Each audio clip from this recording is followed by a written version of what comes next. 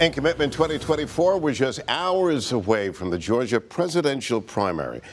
President Joe Biden and former President Donald Trump both in Georgia campaigning over the weekend. WJCL 22 News' Livy Wild joining us now live in the newsroom. Livy, you talked with election officials getting ready for tomorrow. Greg, that's right. Chatham County Board of Elections officials tell me they'll be working until it's dark today, doing everything they can to make voting smooth in Chatham County tomorrow. There are some things you need to know ahead of casting your ballot. Take a look. Always the Monday before an election is crazy. It's out with 2020 and in with 2024. The Georgia primary election is taking place Tuesday with Chatham County Board of Elections Chair Billy Wooten focused on a smooth day of voting. Well, getting all the materials ready to go to the polls, all the equipment ready to go, meet with all the poll managers.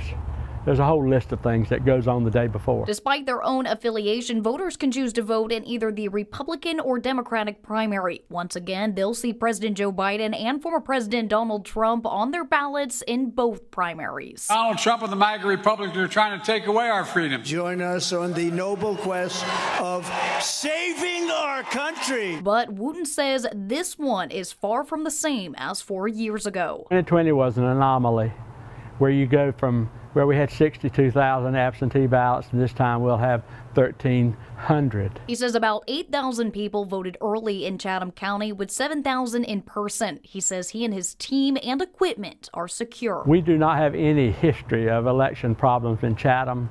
We have not had any problems at the polls.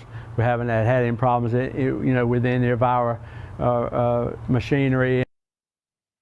Now, Georgia could be the state to give both candidates the amount of delegates they need to clinch their party nominations. That's why it's important to vote, and polls, as a reminder, are open from 7 a.m. to 7 p.m. Greg.